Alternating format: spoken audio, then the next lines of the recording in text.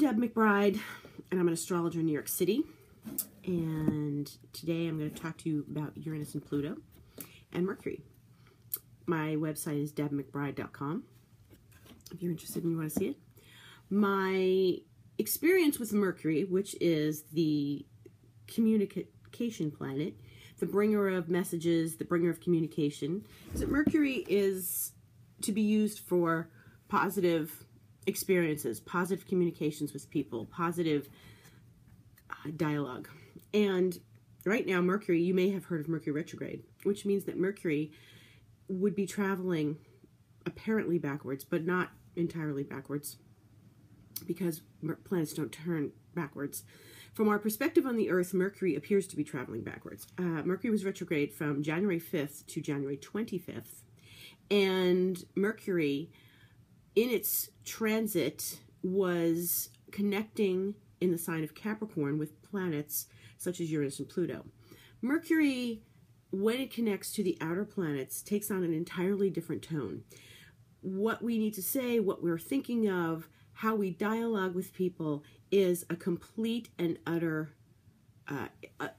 different experience, because Mercury is not in its usual state. It's not about light, fluffy communication then. It's not about light and fluffy thoughts. It's about analysis. It's about complicated dialogues, unusual connections with people. And what's happening with Mercury and Pluto is that Mercury moved into the sign of Capricorn back in December, came to the sign of Aquarius, turned around at early Aquarius, and started to move backwards. And when it came 3 weeks into its retrograde, it turned direct, came to 15 degrees of Capricorn, it turned around retrograde direct, what we call stationary direct, and it moved forwards. Now, it takes a little while for a planet to technically move forwards.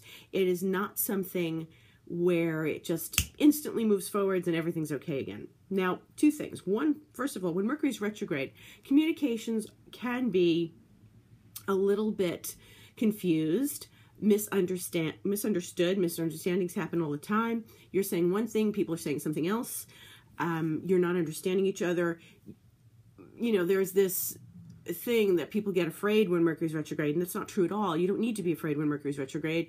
You just need to be very cautious and careful about how you word things and how you approach your communications in your life. People say, my computer broke, my fax machine broke, etc., etc. Those are very common under Mercury retrograde. But more importantly, you have to watch what's happening in your communications with people and in your dialogues. Now, there are lots of astrologers that will tell you not to sign a contract under Mercury retrograde, and that's very true. If you can avoid signing a contract under Mercury retrograde, it's very important to do that. Otherwise, life goes on, you have to keep moving, and you just sign what you need to sign, renew a lease if you have to. Renewals are good during Mercury retrograde, but sign a contract, do what you need to do, and just expect that when Mercury turns direct after the 3-week period, that things will shake themselves out, meaning that maybe the contract you sign, there are some stipulations in there that will give you an idea that things have changed. So, for example, you buy a condo, you sign your mortgage, you go to your closing on Mercury retrograde, you find out that the roof rights that you thought you were going to have as part of buying this condo are under certain circumstances, or maybe not at all. So things that are understood at the signing of the contract during Mercury retrograde often change when Mercury goes direct. So that's something just to be aware of. You go on with your life, for sure. Now, when Mercury moved forward, so this is the other thing, when Mercury moved forward, it stopped on the planet Pluto. Pluto is in Capricorn. Pluto is an outer planet. It is not something where we take things lightly, like I said. Pluto is a deep, intense, profound communication and connection with people. Outer planets are not visible with the naked eye. When an inner planet such as Mercury connects with an outer planet, we're not necessarily going to look up in the sky and be able to tell that. However, Mercury to Pluto indicates that thoughts are a little obsessive, thoughts are very intense, they're profound, communications are profound, because this is the nature of Pluto. Outer planets are not something where we take the situation lightly. They operate on two levels. They can operate in a personal way, which is you know, it's connected to Mercury. Your communications are more serious. There are more serious conversations coming. People are more devoted to the outcome than they might have been had it been a light conversation. What also happens is that Pluto and any outer planet you are being affected by them through what Jung called the collective unconscious. And to explain that means that there are these collective cycles that we experience in life. Sometimes it's fads, sometimes it's waves of culture. Sometimes we go through these periods and they're shorter periods, but there are generally stretches of time that the outer planets dominate by being in a particular sign. So Pluto is in the sign of Capricorn, which is about commerce, which is about business, which is about money making, which is about the banking industry. And so we've seen a lot of changes in the banking industry and commerce and all since Pluto has entered Capricorn in 2008. It'll be there for a while yet. We've got another good 7 years or so, Pluto and Capricorn. But when Mercury stops and sits on Pluto, this means that Mercury's not going anywhere for a little while, and the necessary dialogues and conversations that you have to have are fraught with either obsessiveness, with hidden motives, sometimes with manipulations. Sometimes they are completely, utterly clear, but they're very deep and intense conversations or connections you're making with people. Sometimes you connect with a person for the first time under Mercury retrograde, and it's not so certain. And then, for example, this last one, it's not so certain. When it sits on Pluto like this, Mercury and Pluto connect in a whole other way. So Pluto is the planet of darkness into light. It's the planet of transformation. It is the planet of connecting with one's own spirit, one's darkness, and empowering oneself. Pluto feels simultaneously powerful and powerless. When you put Mercury with that, your thoughts vary. They vacillate from powerfulness to powerlessness. 1 minute you're on top of the world, the next minute you're not. You feel like you're helpless in your situation. This is all going through your head all at the same time that this aspect is happening. Mercury went direct last Monday, the 25th of January. It sat on Pluto, and it's still sitting on Pluto at 15 degrees Capricorn. It moved to 16 yesterday, and so did Pluto. So this is a dramatic, intense time for thinking, for thought, for connection, for being serious about one's thoughts and committed to one's words. Very important. When Mercury is when you give your word. Anyone who is a Gemini or a Virgo is ruled by Mercury. It is very important that they give their word and they speak their word honestly. With Pluto, we have no choice but to do that. And so Mercury sits on Pluto and connects with Pluto, and we feel things, we see things, and we imagine things in a way that we have not in a very long time.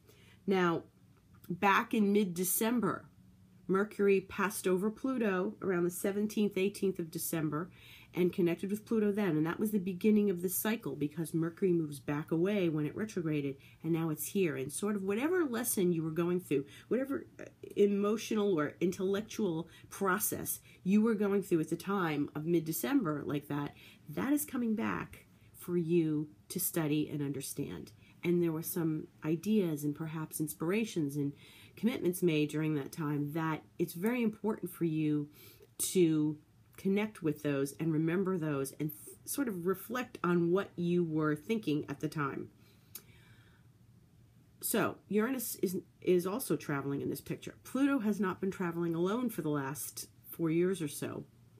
In about mid-2012, Uranus, the planet of dramatic changes, the planet of chaos, the planet of the unexpected, the inspired, and the genius, has been traveling with Pluto in what we call a square aspect, which is a 90-degree aspect between the two planets. Geometrically, you remember what a square is and the angle of a square, which is 90 degrees. If you connect Uranus and Pluto, you are dealing with something profound and intense and life-altering. So, for the last 3 years, we've experienced profound, intense, life-altering changes in our world. Look about you, look at your culture, look at where you're from and what's happened politically, socially in your country. Things have been very dramatic. Certainly here in the United States, they have been. And This has been a very important historical time. Some very historical movements have been made, and I don't need to recount those. People know what they are. The last time Uranus and Pluto got together was the 1960s. Now, most of us know the turmoil, the cultural changes that occurred during the 1960s. And Uranus and Pluto were the undercurrent, the collective unconscious, the deep-seated wave that happened during the 1960s.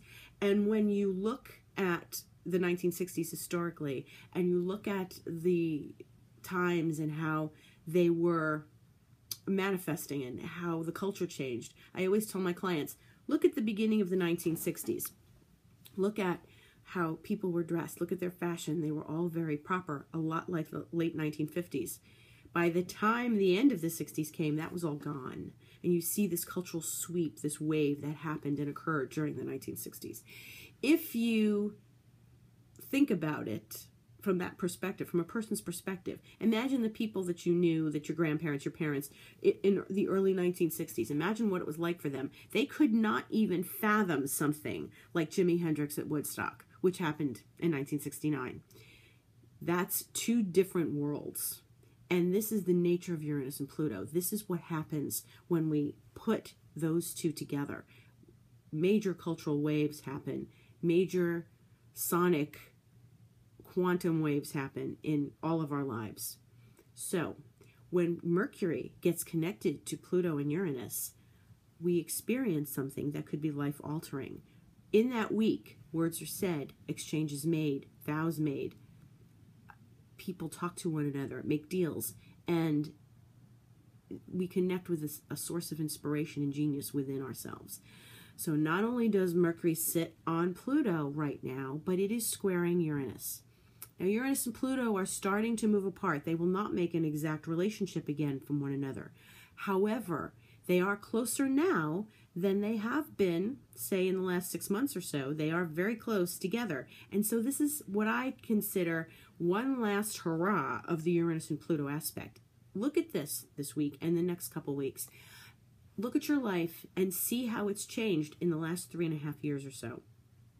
And think about what's happening now, and how what is happening in your life now is a manifestation of what happened in these last 3 years. What projects you started, what inspirations you had, what life changes occurred.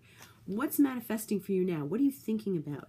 What has occurred, especially during this last Mercury retrograde, that inspires you and takes you perhaps on another journey? Because Uranus and Pluto are about going on another journey. They are not something to be toyed with lightly. They are life-altering energies that affect our lives, and we can expect things to change. This is a good change. It's an evolution. It's an evolutionary journey.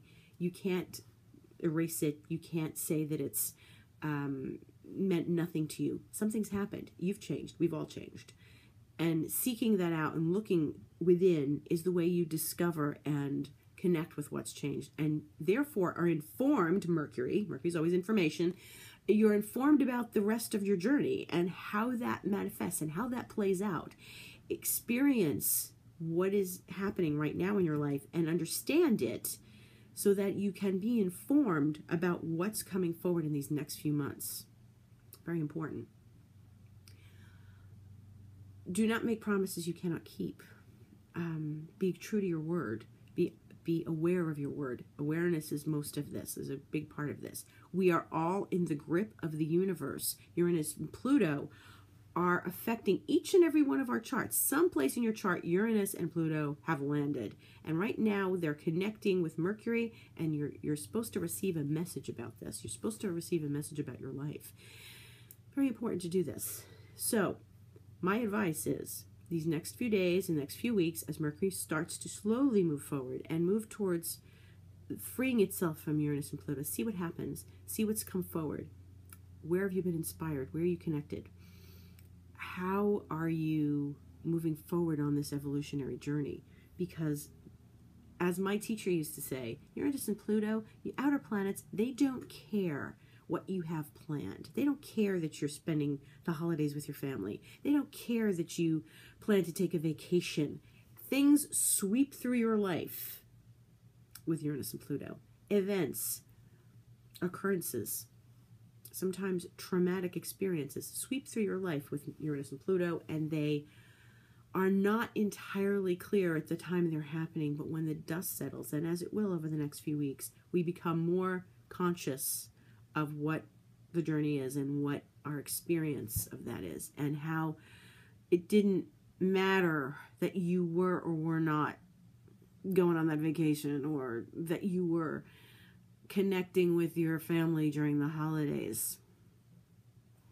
Hi, Paris. Welcome. Paris has gone through its own changes too, so Uranus and Pluto have affected Paris in these last few months as well. It's very dramatic energy, very dramatic. It's important to not underestimate. I don't understand Russian, I'm sorry.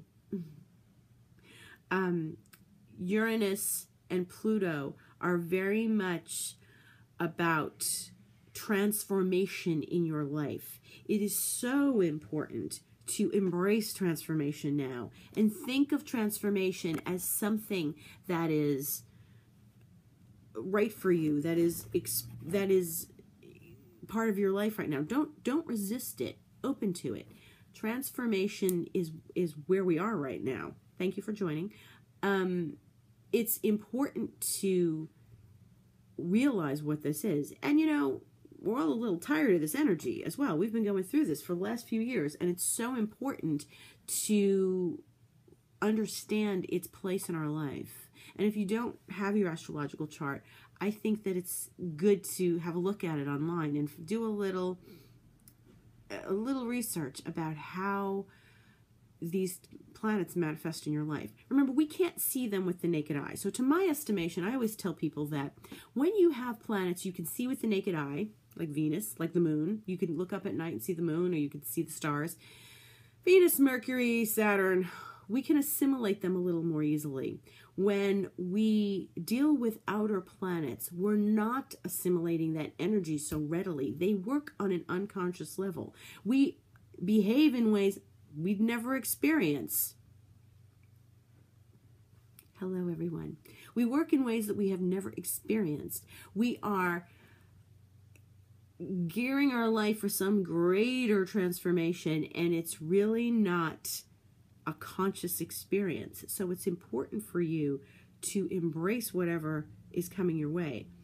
I really think that Uranus and Pluto will help everyone, will change their life, will dramatically improve things, but you have to be ready, and you have to be open to the changes. You have to be willing to feel the visceral effects of what Pluto will bring.